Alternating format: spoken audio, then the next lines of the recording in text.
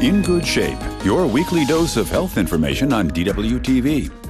Find out more about what's new in medical treatment, alternative medicine, as well as nutrition and beauty.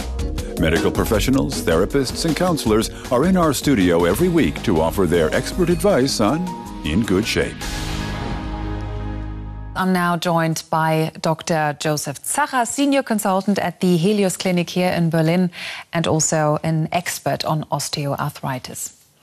Dr. Zacher, what are the main causes of osteoarthritis, of joint wear? Joint wear is mostly in patients with overweight, with malformations or after sport injuries if the joint is directly damaged. And are some people more at risk than others? Especially overweight patients or some occupational things like people working hard or long-distance runners are also people who can suffer from osteoarthritis. Why are the hips so often affected? At the hip joint, the most important reason is malformation and at the end also overweight. When do you think should one seek medical advice? At what point?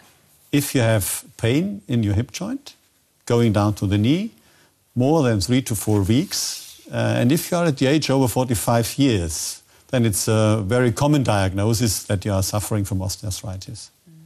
And you were mentioning runners as one of the people who are at risk of long-distance runners with more than 100 or 120 kilometers a week. Okay, that's interesting because one of our viewers, Larissa from Kiev, wrote in and she says a lot of therapists recommend exercise. So how can that be helpful? Exercise is very important, but we mean exercise without overloading the joint. That's very important. And exercise is a training thing and is also very important for the cartilage and the turnover of cartilage.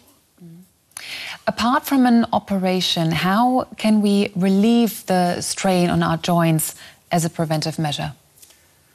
Mostly in doing these things we mentioned, exercises, lifestyle changes, preventing overweight, and at the end, of course, if you have consistent pain, then you should think about drugs.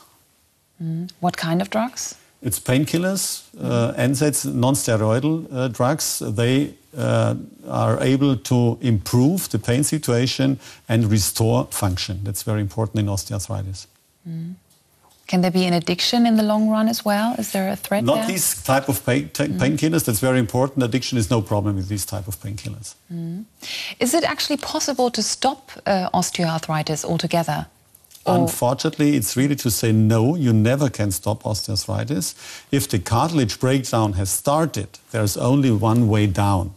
But the time course of the way down, this is very important, and it may be that you can slow it down to a very long extent, that it takes years, that there is a worsening of the osteoarthritis. How difficult is it to make a diagnosis in general? At the end, it's not too difficult. The age, the symptoms, and the loss of function or the impairment of function and an X-ray is usually enough. You don't need surgical procedures like an arthroscopy to look into the joint to diagnose an osteoarthritis. And what are usually the symptoms? The symptoms are pain if you start movement in the early stages and phases of osteoarthritis. Later on you have a persistent pain, especially night pain, and that's what is really difficult for the patients, the sleep disturbance by night pain. The mere thought of having your hip replaced can be terrifying for people affected, and some actually prefer to seek the help of a surgeon or an orthopaedic specialist. I've also heard about a different method where cartilage cell is transplanted to relieve the strain of the joint. What's your view on that? That's also a very interesting method, because it's a good idea. If you say you have a cartilage problem and a breakdown of cartilage, then take normal cartilage cell, you take it usually out of the knee joint, let it grow, and then transplant it back into the joint.